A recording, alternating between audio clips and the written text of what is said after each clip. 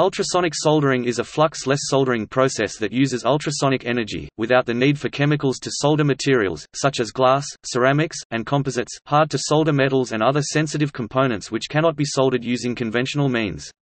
Ultrasonic soldering, as a flux-less soldering process, is finding growing application in soldering of metals and ceramics, from solar photovoltaics and medical shape memory alloys to specialized electronic and sensor packages.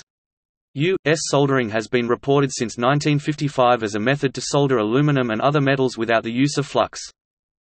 Ultrasonic soldering is a distinctly different process than ultrasonic welding. Ultrasonic welding uses ultrasonic energy to join parts without adding any kind of filler material, while ordinary soldering uses external heating to melt filler metal materials, namely solders, to form a joint. Ultrasonic soldering can be done with either a specialized soldering iron or a specialized solder pot.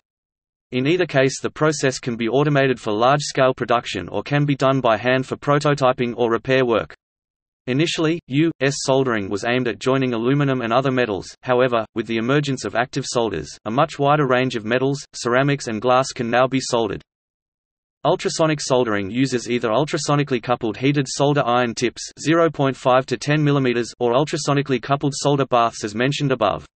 In these devices, piezoelectric crystals are used to generate high-frequency 20 to 60 kHz acoustic waves in molten solder layers or batch, to mechanically disrupt oxides that form on the molten solder surfaces.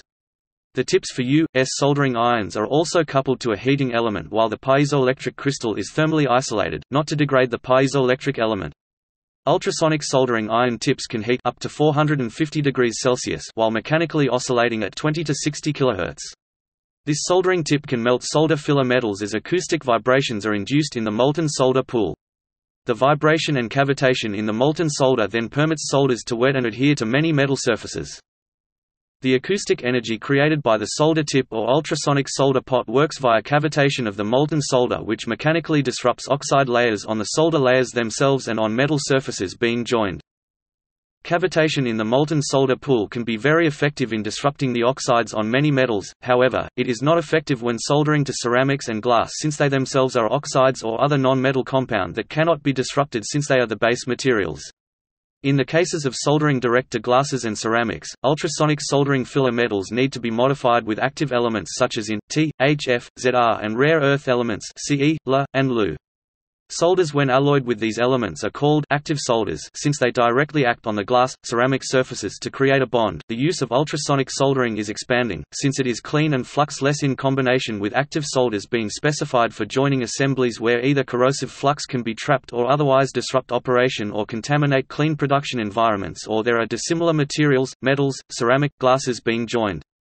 To be effective in adhering to surfaces, active solders' own nascent oxide on melting need to be disrupted, and ultrasonic agitation is well suited.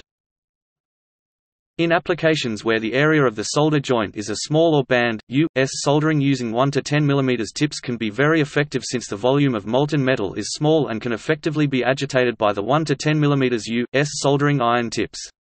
The figures in this article show the soldering equipment, power supply and soldering tools tips, and the application of solder to glass using solder iron tips. In other larger surface bonding application, wide, heated tips are being used to spread and wet active solders on large aluminum surfaces and is applicable to other metal, ceramic and glass surfaces.